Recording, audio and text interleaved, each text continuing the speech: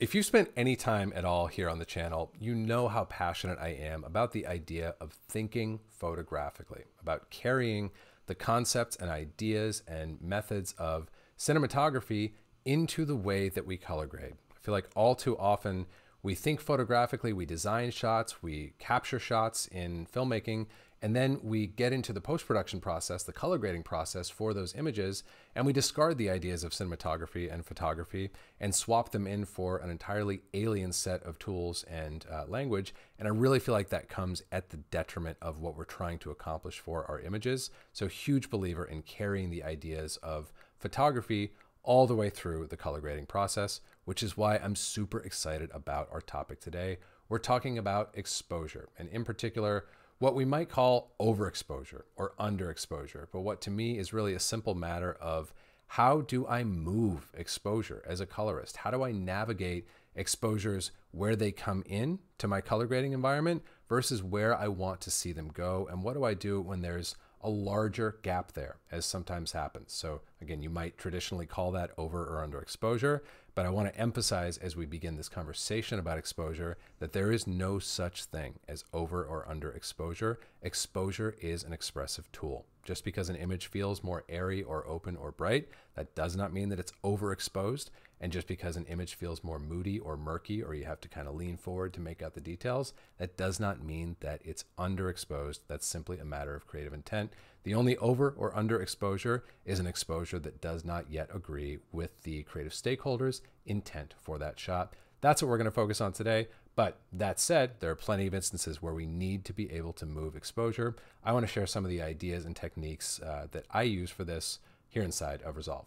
Before we dive into Resolve, if you haven't been hanging out here on the channel for a while, welcome. Super glad you're here. We love color grading here on the channel. It's all we talk about. We do 2 videos a week. We do a live session on Fridays where we go into more depth on what we covered in that in the prior 2 videos for that week. So really glad you're here. Make sure that you subscribe and hit your notifications if you like this kind of content, if you want to stay up to date on all the cool stuff that we're doing here on the channel. Let's dive into Resolve and talk about exposure. So I've got a couple shots lined up here that are easy examples of shots where we might indeed want to move the exposure. And this first one is a great example where we might look at it and say, hey, I want to bring that in a little bit. It feels a little bit overexposed to me. And before I dive in and start working on my exposures, I just want to point out the foundation that I'm resting on. It's the same foundation that I'm always resting on when I begin a color grade. First of all, I've set up my overall color management, which means I'm using good color science to take me from what my camera saw into what my display can reproduce. And I've done that for all of the clips here on this timeline. If you're not familiar with color management, lots of great content here on the channel on that subject. Make sure you check it out because we're resting on that foundation already. The only other thing that I've done thus far is you can see in all of these shots, I have a template node graph in place. So there's nothing currently happening in these nodes, but it gives me a structure to operate within as I move into each shot and start to make adjustments within them. All right. So with that said, let's go back over here to shot number 1 and do something that is honestly the first thing that I do on almost any image that I grade, regardless of whether I feel like exposure needs to move a lot or a little or not at all. I just want to see what's in there. I just want to see what's in the negative. And the way I'm going to do that is I'm going to grab my offset. I'm going to be in my exposure node. And in this case, because we're a little more on the open side, I'm going to see what's in that high end by swinging over to the left here. And I'm going to go way further than I really would in a color grade. I just want to see what's in there. You can see where what I would call pinned highlights are. By going far enough over to the left, you're like, all right, those highlights are not recovering detail. They're just sort of like flat white things that are getting darker as I spin the wheel. So those are what I would call pinned highlights. And what I want to do here is look at what we would do if we felt like, okay, I want to get more of like a normal exposure, a little bit less of an airy, blown out exposure like we're seeing here. I would say you can go about as far as this, and past that, you're going to start to do something that I talk about a lot here on the channel, which is devising a solution which is worse than the problem that it is meant to solve. So much past here, okay, sure, you're getting to like a more quote unquote normal middle gray exposure on our subject down in the bottom of the frame, but the solution is actually worse than the problem because you've got all that pinned highlight and strangeness happening up in the high end. Here's the other thing that is really easy to forget with overexposure and color grading in general. Don't forget to press play, okay? Because the shot evolves look how much the shot evolves. You want to make sure before you start swinging your exposures all around that you're not misinterpreting the intent of the photographer. In this case, I would argue this is a shot that is designed to evolve. When this flare goes away, that exposure, I really like how that feels. Again, we could argue all day, oh, I want this to be a little moodier or a little more open, but I actually feel like this falls into a really great sweet spot, and depriving a shot of its ability to evolve is something we really want to avoid as colorists. So this is a case where as this shot evolves, I'm actually pretty good with letting it open up hotter there and evolve into the sweet spot where it does. But if we did want to optimize a little bit, maybe we go to like somewhere like that. We're not yet revealing any of those egregious pinned highlights yet. And if we play through it, I think it's going to evolve out pretty nicely. Even that was too much. Let's go back a little bit. There we go. I'm also going to go to my ratio node and reduce my contrast a little bit, just using my contrast pivot, which are my tools of choice for contrast ratio, which is what the ratio node is dedicated to. Like that feels great. If I wanted to get fancy and keyframe that, I can, and do like an iris pull or something like that.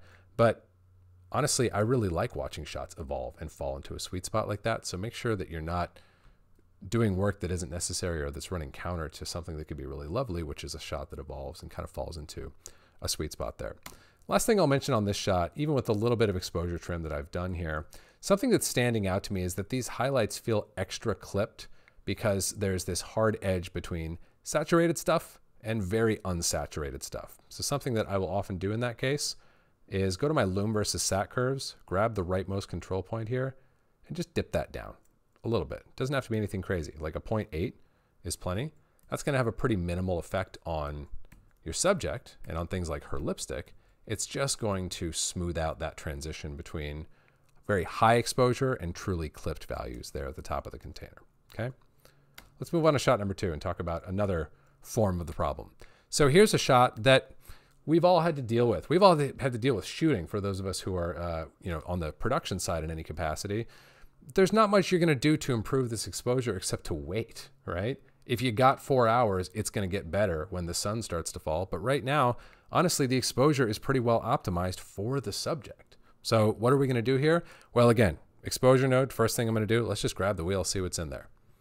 Nothing. There is nothing in there. Whether that's because the sky is clipped or whether that's because there's not much going on in the sky, it's hard to tell exactly, but regardless, I'm not going to be able to bring that sky in and get a bunch more detail out of it if I drive it down hard enough. So that tells me I need to adjust my expectations and do what I can, again, without devising a solution that is worse than the problem that it's meant to solve. Okay. So exposure, I actually feel like that exposure is pretty well nailed. I'm going to go to my ratio node, maybe soften out my contrast a little bit, like so. Let's go to the balance node and we're going to warm things up a little bit. Again, I'm using offset for that, like so. And here's what I'm going to do about the sky. Again, we've kind of seen, for better or for worse, there's just nothing that we're really going to dig out of that. But one thing that we can do, especially if we're sneaky about it, is we're going to do a grad, essentially. I'm doing a circular power window, setting my aspect to 100 so it turns into a horizontal grad. We're going to tilt up. We're going to go super, super soft. I'm going to turn my window preview off so that I'm not seeing that window outline and I can just focus on what it's actually doing. I'm going to gain down ever so slightly and just start to nudge things toward blue ever so slightly. And this is all about being sneaky. Like, it's so easy to go too far and have it look crazy, but if you do it just a little bit, I'm going to tilt that window even a little bit further up. If you do it just a little bit, it can give you a nice subtle feeling that maybe there's a little bit going on up in the sky, a little bit of shape up there.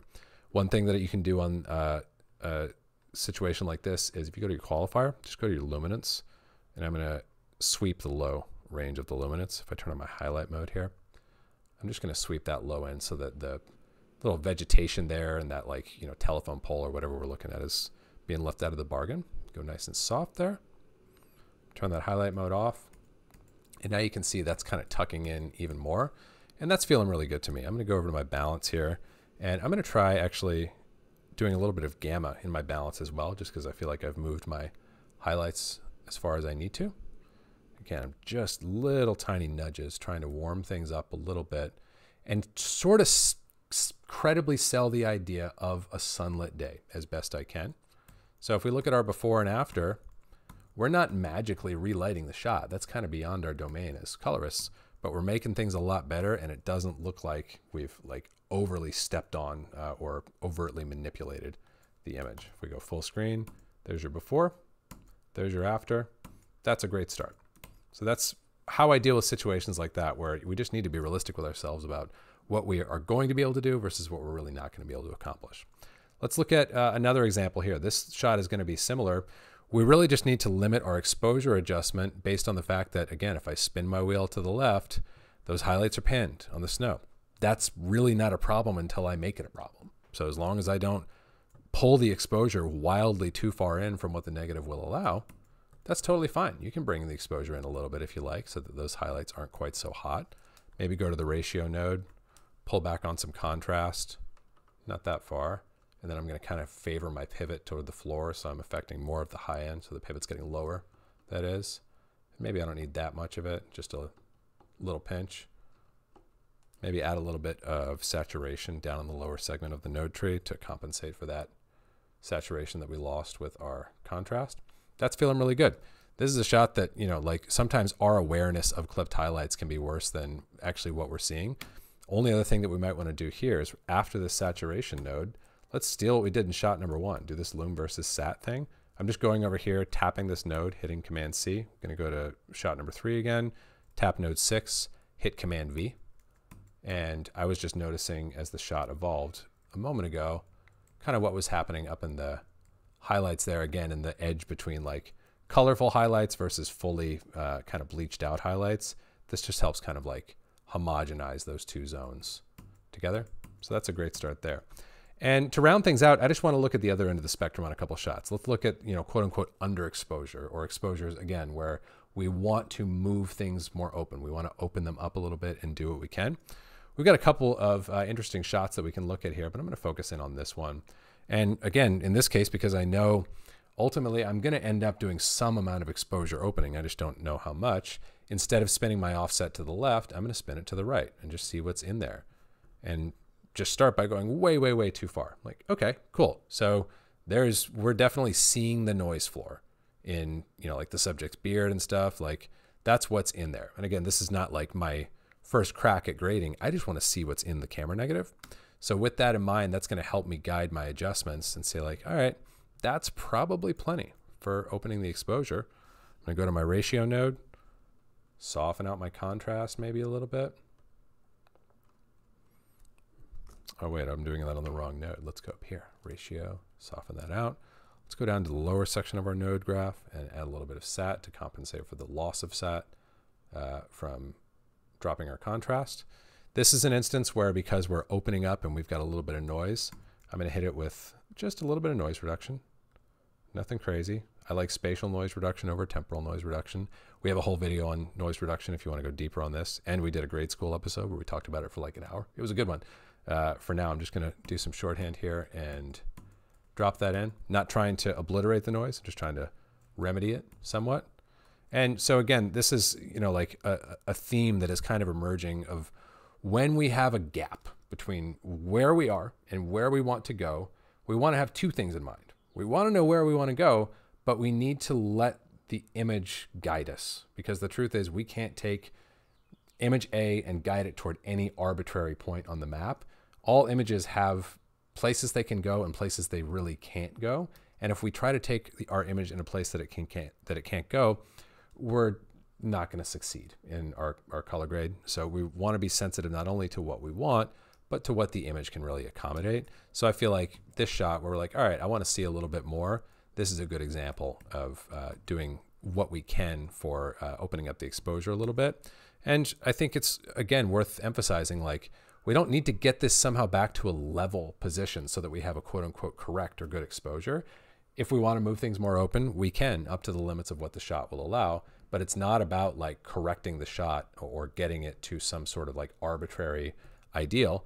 And what I'm doing right now as I'm talking is I've actually backed off on my offset even further.